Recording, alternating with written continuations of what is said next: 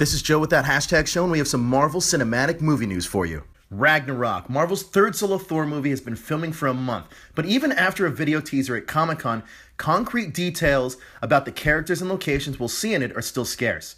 We know elements of Planet Hulk are being incorporated, so the planet Sakaar and its inhabitants are a good bet for the inclusion, but outside of that is anyone's guess as to what we can expect. Luckily, a source at Marvel was able to reveal an interesting detail that could tie Ragnarok into Marvel's other 2017 cosmic adventure. Our source tells us that Thor and the Hulk will in some way encounter the Cotati, one of the oldest species of aliens in the Marvel Universe. The Cotati are best known as the race of aliens to awaken the powers within Mantis, who will be making her debut in Guardians of the Galaxy Volume 2.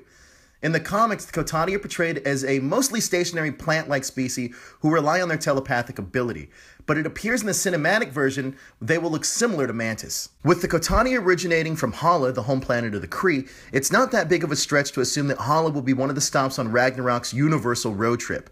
Unfortunately, our source wasn't able to confirm whether Mantis herself will be making an appearance or not. One thing we know for sure is that Marvel Studios is set to expand its cosmic side of the MCU in a big way in 2017 as they prepare for 2018's Avengers Infinity War. What do you guys think? Do you think we'll see Mantis in Thor Ragnarok? What other alien species do you think we'll see in Ragnarok? Leave a message in the comments below.